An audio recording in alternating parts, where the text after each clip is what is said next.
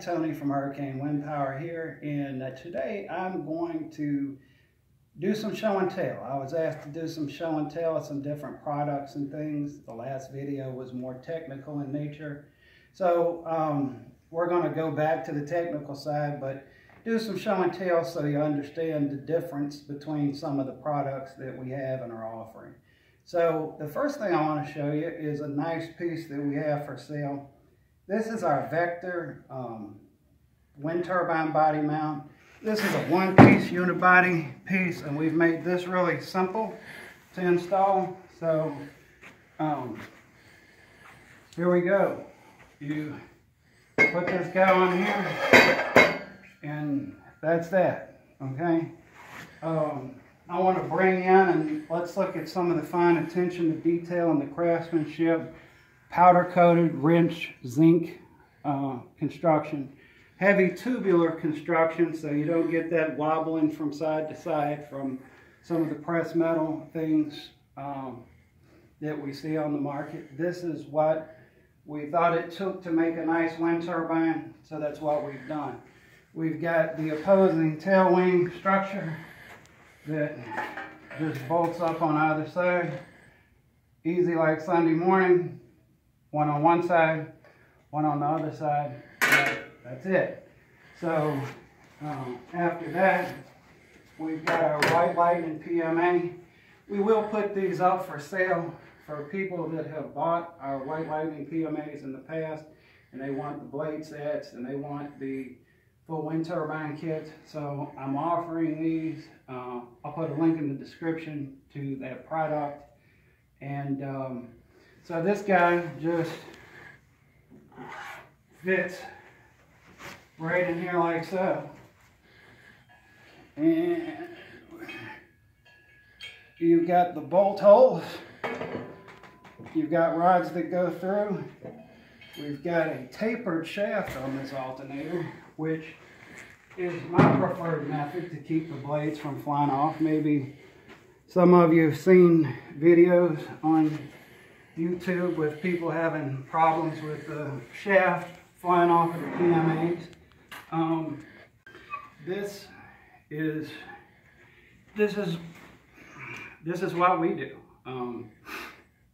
The tapered shaft, once that is bolted down, it's retained, and it about takes a crowbar to get it off. A lot of you out there that are mechanics know how that works. You know how a Morse taper works, and that's the tapered shaft. Going back to power production, on our last video we showed a couple blades, and I just want to talk a little bit about the alternators and the blades and how the blade sets work. So we've got a few stators and things on the table. So this goes back to several years ago.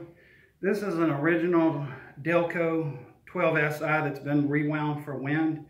We've showed that in comparison. If you look at the weight on the alternators, it's a good gauge if you can't tell.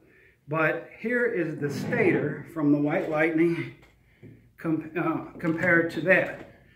For comparison with that, this is the big 2kW. This is the big 2kW alternator and blade set that we showed. So got some comments, and actually somebody made a video talking about liking the smaller blade. So you have to understand that if we took our 450 watt blade set and put on that, it probably would not turn that. So your blade set has to be matched up with the alternator. That is true in and of the bearing sets. You know, if you have a small bearing, and of course if you put a giant blade set on a small PMA, PMG, whatever you call it, you know, something that weighs 10 or 12 pounds, that's going to be a disaster. So don't do that. The stator in these things, they're wound with different gauges of wire. So the thinner wire that you have in a stator, the higher voltage that you get with lower RPMs. the thicker the wire, you have to turn the thing faster, but you can get more current like that.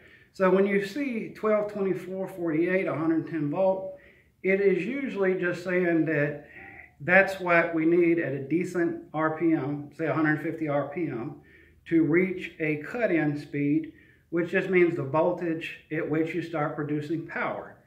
So again, here is something that I've got on the table today. Let me just move something out of the way for a minute. Give me just a second here.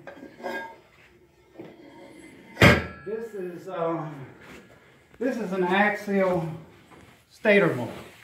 Okay, so when this is one coil. This is one coil out of an axial stator mold.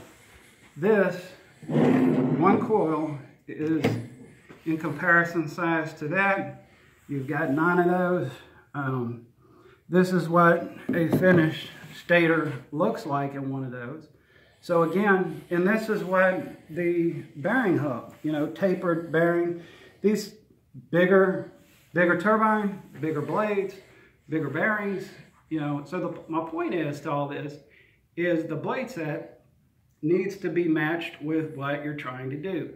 Large blade set, small PMA, you're probably, when you have a smaller diameter stator and rotor, you got two pieces. You got a magnetic rotor that fits in here, and you got a copper stator, and you have a magnet going around, and that's how that works. So the faster that the magnet travels by the coil, the better, the better off you are. So my point is, the smaller stators and the smaller magnets, generally you have to have higher RPM. So of course, a smaller blade with a smaller turbine is going to help you reach the cut-in point faster. So to get into and address another point, if you have a smaller wind turbine and you want to contact us and buy a larger blade hoping to get better performance out of it, those don't really match up. So that's probably not going to be the answer to whatever problem you may have. So this stator, this is the stator. You have magnet plates that go on the front and they go on the back. And, if you can tell the diameter, we put this little guy in here. The diameter that you have of the magnet going past the field coil, it's going to take higher RPM to get that speed. Just like a larger bicycle wheel, you go faster. You've got a rotor out here that the magnet is just farther away, and with slower RPM, you have a faster speed past the coil, and that is one of the reasons that this type of stator or alternator is really efficient. A lot of people like those. They build them themselves or order them for other people. I like those.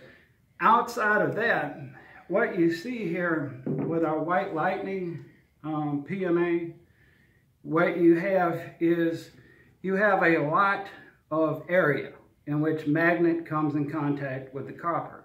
So again, if you've got something and you see the rotor and the magnets on this guy are maybe an inch wide, I didn't pick up a rotor and bring it in with me, but I have videos where I've pulled the rotor out before. And when you stick that in here, you can see the laminations. So you have a large area inside where, you've got more magnet in touch with more copper, and you get more power out. People have posted this 12 and 24 volt, and I think maybe some of the 48 volt stuff on YouTube, and I've seen customer videos. It's out there, and I mean at 12 volts, 24 volts, this thing punches out 40 to 60 amps in the NREL rated wind speed of 24.6 miles an hour. So just to address the point that someone said that I didn't talk about wind speed last time, it is all relative to the wind speed.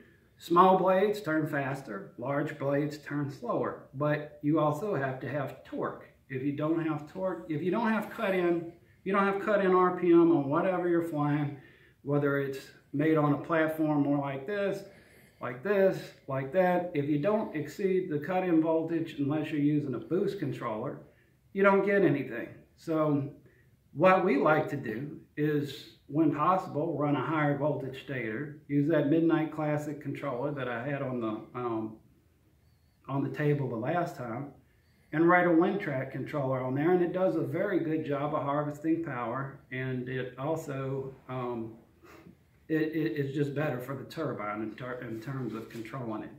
So this video is just for show and tell. That's our bracket on our Vector wind turbine, and you know, I don't know if I want to go to the ER today, but I mean, you know, this guy, you know, I weigh enough to where I could about hang a Jeep on the backside of this bracket. It doesn't move. Here's our welds. You know, this bracket is made in the United States, heavy steel. It's not cheap stuff. You know, it's well-built stuff, and I hope this brings some clarity to what we're talking about in terms of blade speed, what it takes to make power with the wind, and wind speed. So that's not to say that if you are in an area where you have 50 miles an hour worth of wind, that you can't get high power output out of your smaller wind turbines, because you know you can. But as I said in the last video, and I'm going to say it again, I encourage you to, I'm going to drop another link to 3 different calculators. If you're looking and you're confused, take the wind speed, drop it into the calculator, take the blade diameter, take how many blades, and it will tell you within 10% plus or minus about what power you can expect to get out of your wind turbine. I hope this has clarified some things. This was a show and tell video. I was asked to do that by a subscriber that didn't want all the technical mumbo jumbo. This is something that we'll go into at a later date. This is a nice coil that has been wound off of our coil winder for the axial stuff. So I mean, that's gonna bring positive things. But you know, until we get that stuff, till we test it for a long time, until we feel comfortable dropping that on the commercial market, you know, it's gonna stay in my shop where it is. So we're in the process of testing some things that we build. You'll see that later, but you know, for right now, let's just remember, this is the size stator that you have in a small wind turbine. This is compared to the one in this wind turbine, and the 2kW over here. You know, I hope you can get some appreciation. This unit weighs 80 pounds. This generator weighs 80 pounds. Small blades won't turn that, period, end of story. So, you know, buying a great big generator, you put some small blades on it, you're going to get small power. If you buy a small generator and you put big blades, you're not going to reach a cut-in point. You're not going to get any power. You have to match up your wind turbine blade set with your wind turbine. They have to go together. It's not really something that you can do as an afterthought. And finally, I would just say, in all my years of running this, on the blade sets that we provide, we have never had one of these burn up. And that goes back to this blade. You know, if you take a 5 horsepower motor and you drive one of these guys with it, or any, you know, you have to start throwing 20. 20 horsepower into horsepower 2 motor or generator, you know, bad things are going to happen. These generators are sealed. These generators are engineered to do what they're engineered to do with the blade diameter that will put in a horse to a horse and a half, you know, in good wind. And then on our power curves, you see they go up and then they come back down because the blade's dynamic blade brake, they let the power off from the blade set and they save your stator core. No furling needed. So, for now, Tony from Hurricane Wind Power signing off. And until next time, I hope this sheds some more light on what can be a confusing subject of how to make power with the wind. Thank you.